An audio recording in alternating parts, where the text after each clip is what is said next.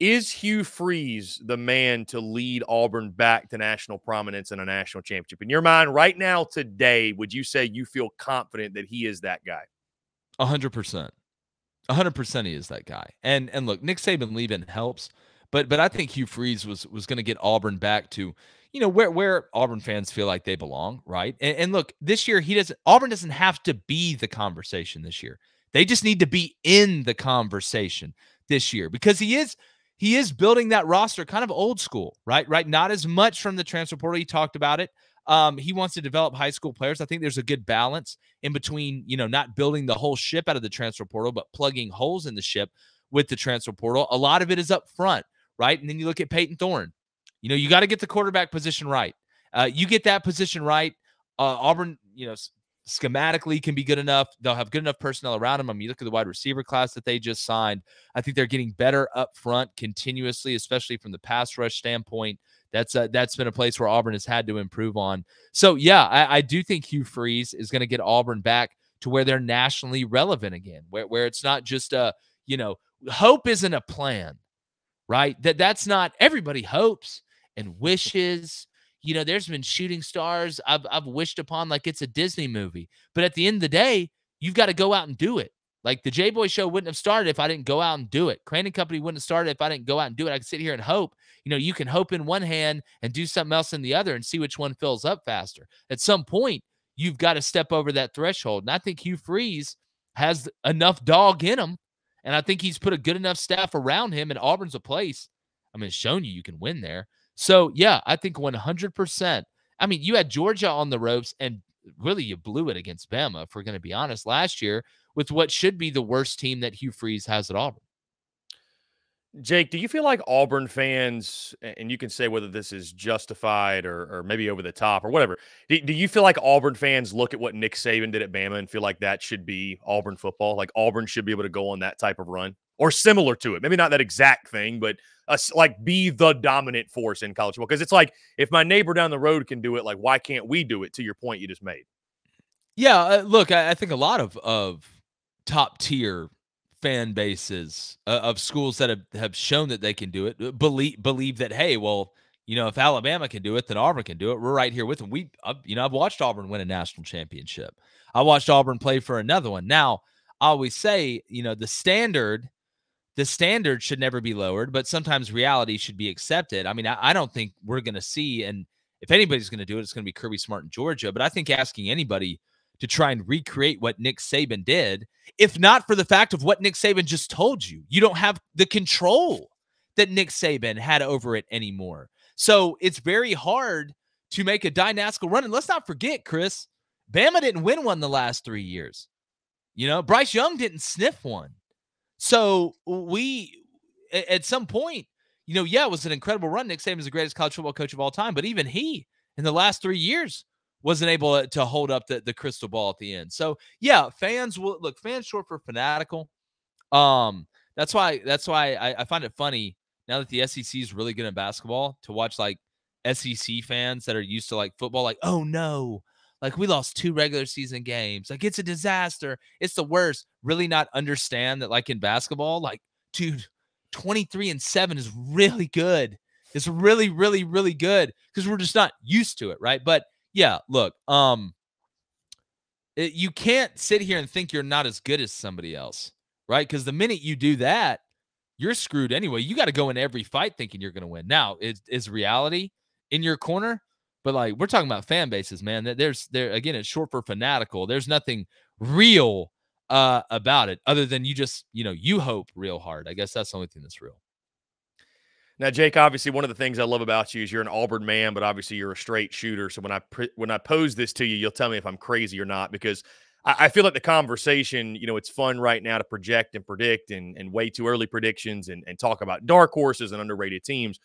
LSU, Tennessee, those types of teams we're talking about as these could be teams that are kind of on the fringe competing for a playoff. If you really want to take a shot in the dark, why not the Auburn Tigers in 2024? If Hugh Freeze can work magic, dial some things up, and turn Payton Thorne into a much better version than what he was last year, but if they can get the most out of the quarterback position, you look at Auburn last year, They're a couple plays away from beating, Alabama and Georgia. Should have beaten Alabama, bottom line.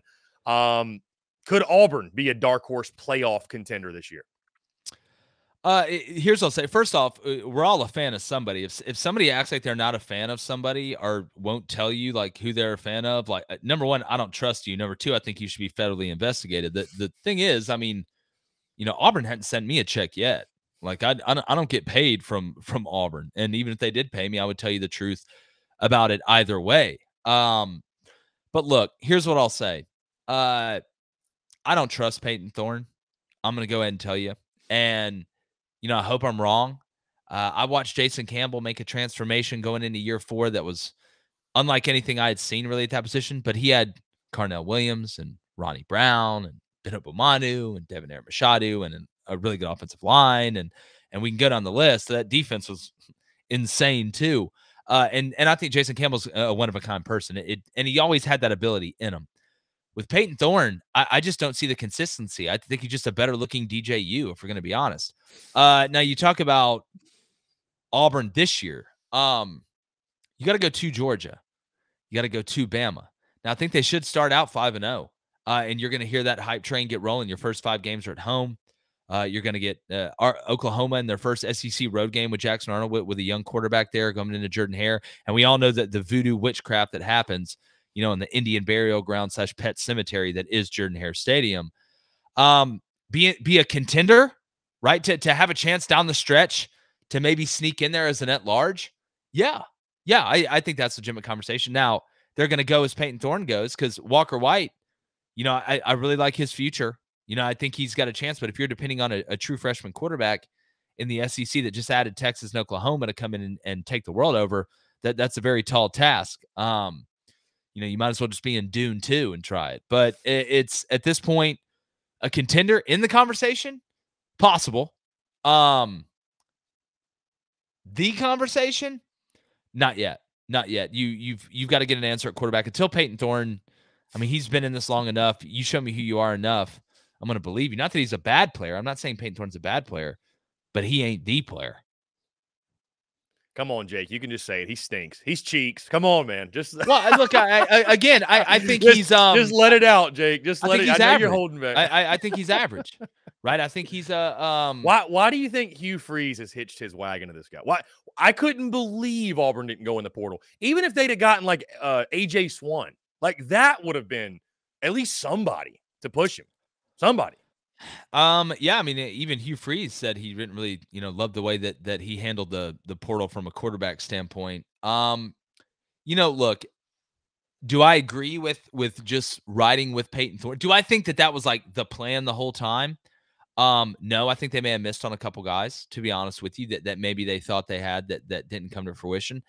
I will always defer to a guy like Hugh Freeze, who I watched take Bo Wallace and beat Bama twice. Or just beat Bama with Bo Wallace in general. No shot at Bo Wallace, but let's be honest, he's not Cam Newton.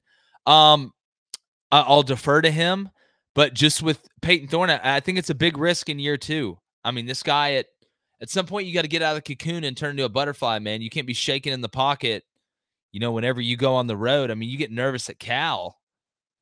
That's when I knew, if you really want to know. That's when you're over there nervous at Cal. Which, I mean, I understand if you're nervous for a test, but like not against their football team. Not quite a hostile environment. We'll put it that way. No. What are they like? All just like chaining themselves to pictures and throwing like paint on stuff. If I was Justin Wilcox, though, why would you not set up? Be like, all right, week 1. We're protesting the climate. Everybody show up at the football stadium at this time. You'd sell that thing out. That's the 4D chess play. If I was a head coach like Cal or somewhere like that, like it'd be sold out, but not for the reason they thought. And I would just convince everybody that like they don't believe in it. Like, oh, dude, like they do nothing but eat meat and pump CO2 in the atmosphere. Jake, biggest question mark that Auburn needs to answer this spring. I know it's just spring ball, obviously, but again, you've been in the building, you've been a coach, spring ball is very, very important. This is where guys start to separate themselves and win jobs, and you obviously hammer down the fundamentals, but this is a very, very important time, especially with early enrollees taking the field. And of course, we'll have spring games in about a month. Crazy to think we're only a month away from that. the biggest question mark you feel like Auburn needs to address or at least get answered or somewhat answered during spring practice? Well, number one, who's the backup quarterback going to be? Because, I mean, you got to assume Payton Thorne's going to be the guy, and whoever the backup quarterback is, I think is going to be the guy maybe 4 or 5 games into the season. So that's a big deal. But outside of that, I would say pass rush. That's an area where Auburn has to improve. And it's not just being able to get to the guy, but it's being able to get the guy on the ground. And that's something where Auburn, I thought defensively punched above their weight for a lot of the year. So I would say pass rush, and I would say that backup quarterback spot. We can talk about depth up front. A big deal too, Chris, is just, man, getting through this. This is a South Carolina fan, getting through the spring without losing somebody big up front. Like that's half the battle.